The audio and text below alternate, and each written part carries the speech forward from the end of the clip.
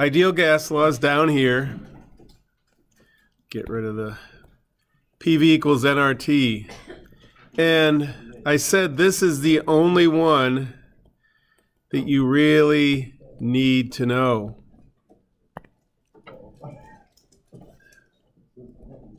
So,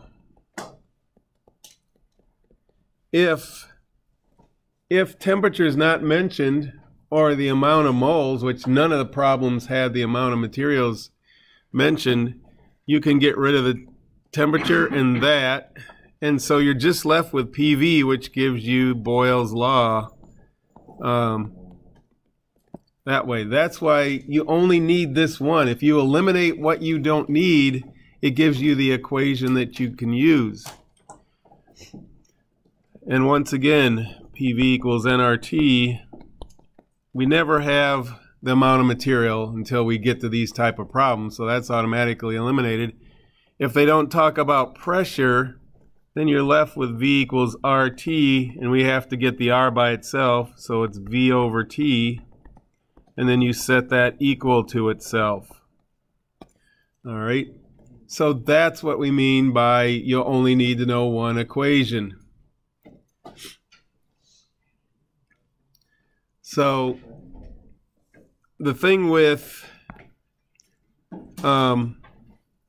ideal gas law is you need to know the number of moles of something, but a lot of times they're going to ask you for the mass of something or the molar mass of something, and we're going to do some examples of those problems today. So N is in PV equals nRT, and that's going to come in handy, but sometimes they're going to ask you to go one step further and get the mass of something or the molar mass of something. And so we'll see that as we do problems today.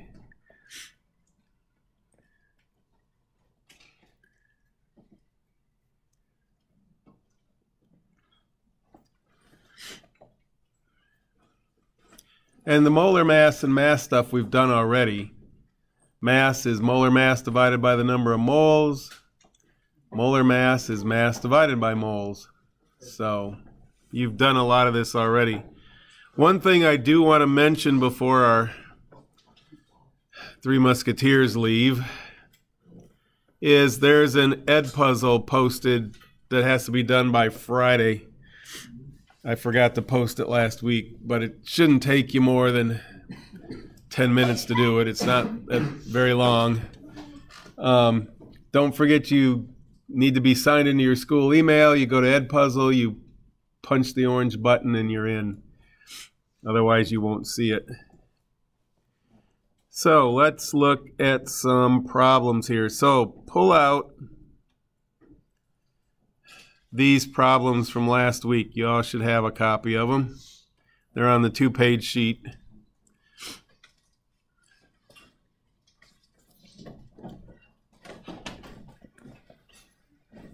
And I'll hit pause while you do that. We need to know the number of moles in order to find molecules. And that is equal to N. So we're going to be using PV equals nRT. But the problem is R is equal to 0.0821 liters, atmospheres, Kelvin, moles. And we got some problems here. None of the stuff's in the right units. All right. So, and let's switch to blue. Volume is 985 milliliters. Can we convert that to liters easily? Divide by 1,000. 0.985 liters. Our temperature is 0. So that's 273, correct? And our pressure is 1.0 times 10 to the negative 6th millimeters of mercury. Can I convert that to atmospheres? So I want to get to atmospheres. That'll be on top. How many millimeters of mercury in an atmosphere? 760. So take your handy dandy little calculator and convert that over. 1, 2,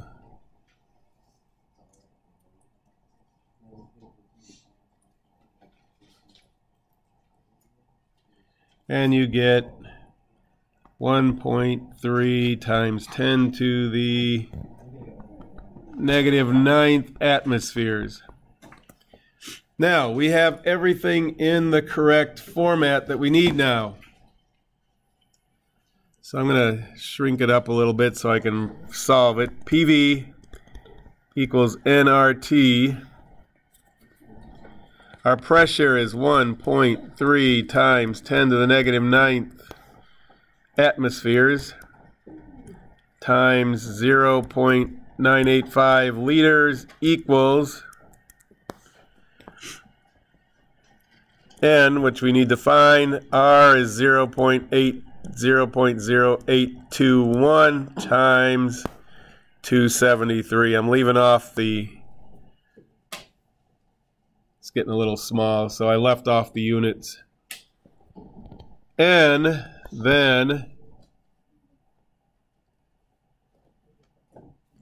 is equal to 1.3 times 10 to the -9th ATMs times 0.985 liters divided by 0.0821 liter atmospheres,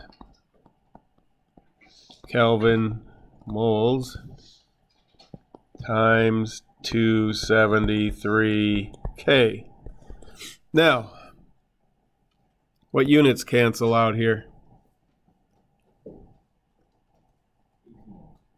ATMs, because if they look the same, you can cancel them. What else? Liters. What else?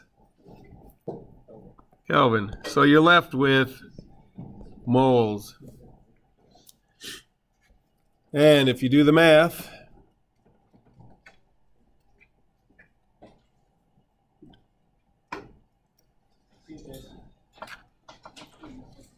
so 1.3 to the -9th times 0.985 equals that, divided by all the bottom.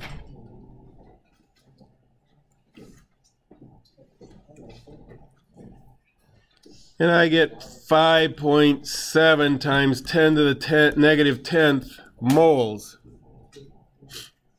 How do I get from moles to molecules?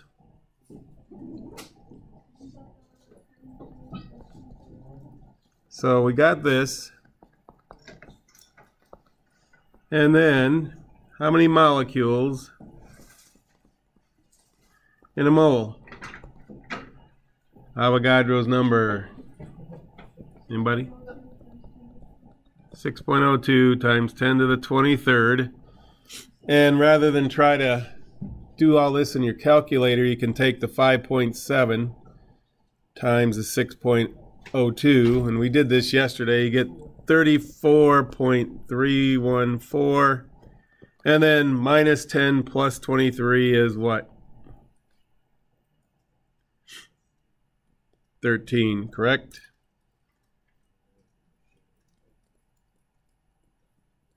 Then you fix it, and it's 3.14 times 10 to the 14th molecules.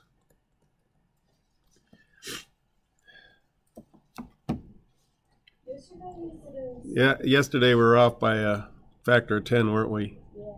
How'd that work out today? Or did I mess up? I think it's still 10 to the 13th.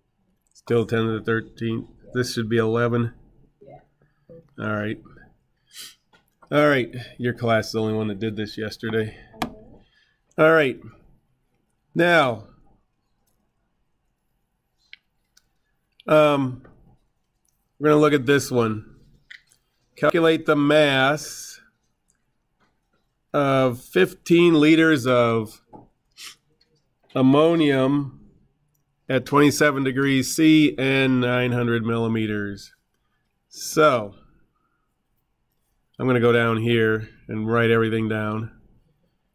Volume is 15 liters. We're doing number 2 here, for those of you that care. And temperature is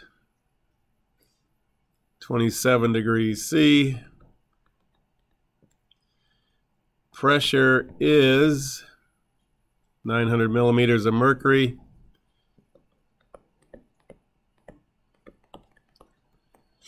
And we're looking for mass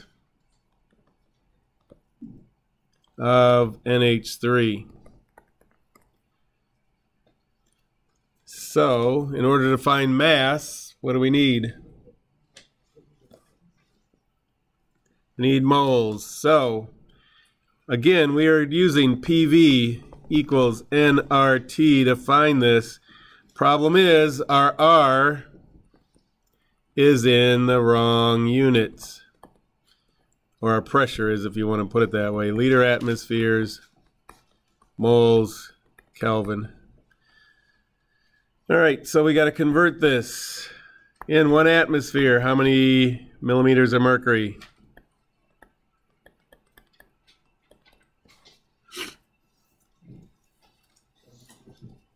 $760.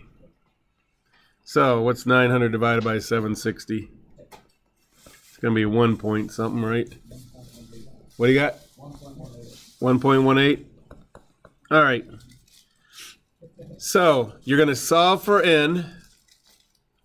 So, you're going to drop everything in. 1.18 atmospheres times 15 liters equals n times 0.0821 liters, atmospheres, mole, Kelvin. I switched the units around. It's still the same ones. It's just easier to remember it this way.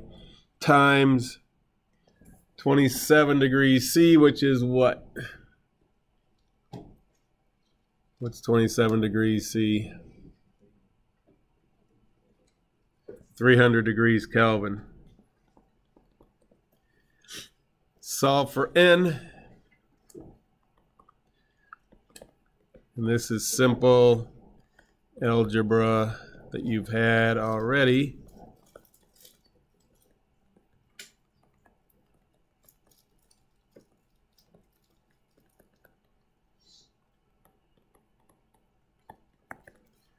So,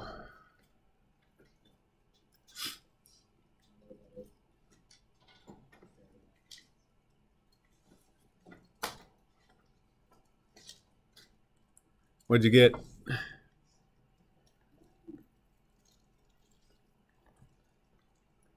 I got 0.72 moles roughly of NH3. Now we want to find the mass of NH3. And mass is molar mass times the number of moles. How do I find the molar mass of NH3? We've done this a lot in here. How many nitrogens?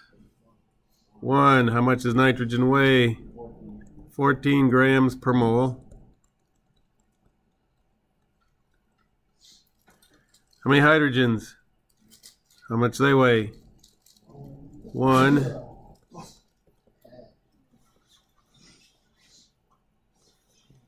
So this is 17 grams per mole. We just drop this in. The mass of NH3 now is 17 grams per mole times 0.72 moles of NH3. Moles cancel. What do you get?